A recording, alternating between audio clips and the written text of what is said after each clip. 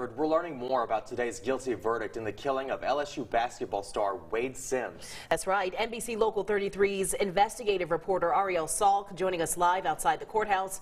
Ariel, how are friends and family reacting to this verdict? The emotions were heavy inside the courtroom today after the jury came back with a guilty verdict after deliberating for only a couple of hours. The defense argued that Simpson was acting in self-defense and his actions were justified. But after reviewing the evidence from the prosecution, the jury found him guilty. District Attorney Hiller Moore is pleased with the verdict. In 3 seconds, we lost a very good young man that was well known and well liked by our community. But this case, as we indicated, was not just about him. It was about the facts that happened. It was about bringing a gun to a fist fight, which weaponized the fist fight. You saw the gun. That just can't happen.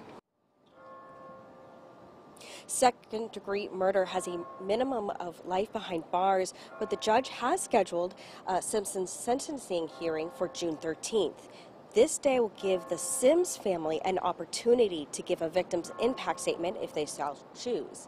Now, the Sims have waited a long time to find some small slice of justice for their son, knowing full well that this will not bring back their only child. It was clearly an emotional day for everyone. Reporting live outside the courthouse, Ariel Salk, NBC Local 33 News.